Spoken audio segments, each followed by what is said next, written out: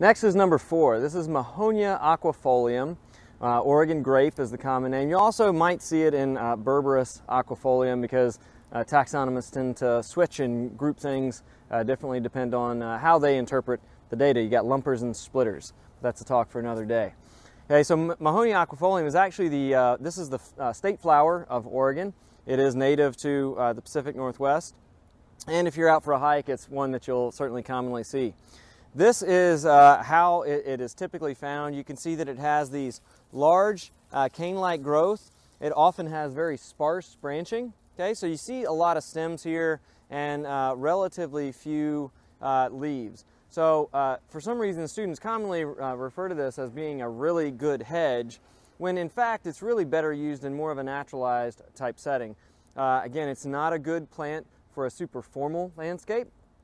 Formal landscapes tend to be plants that have a finer texture, that tolerate more considerable pruning. This one, the proper way to prune it is not to come in and lop off a top, because as you can see now I've got a long empty branch.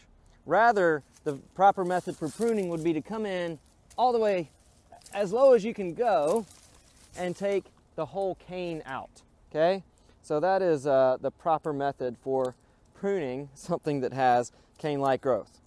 As far as the identification, like other plants in Berberis, it has alternately arranged leaves. These are pinnately compound, and so this, what I'm holding, is one leaf. Okay, so it's pinnately compound. It has 3 to 7 leaflets. This one here has 5 leaflets. Okay, so you can see you have the peduncle down here.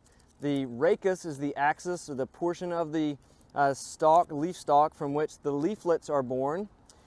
And then you get these individual leaflets that have these spinose teeth on the outside. Again, a common trait in Berberidaceae, the barberry family. These armed spinose teeth. And it's also very coriaceous. So these two traits are similar to what we see in hollies. That's why it has the specific epithet aquifolium that literally translates as holly-like leaf. Okay? It does have bright yellow flowers that are similar to many in the Berberidaceae. They are very attractive to bees, early season flowering. And then, like other barberry family genera or species, it has these glaucous blue-black fruit. We're past their prime. They're shriveled up, look like grapes, but still it provides a little bit more of a season of interest.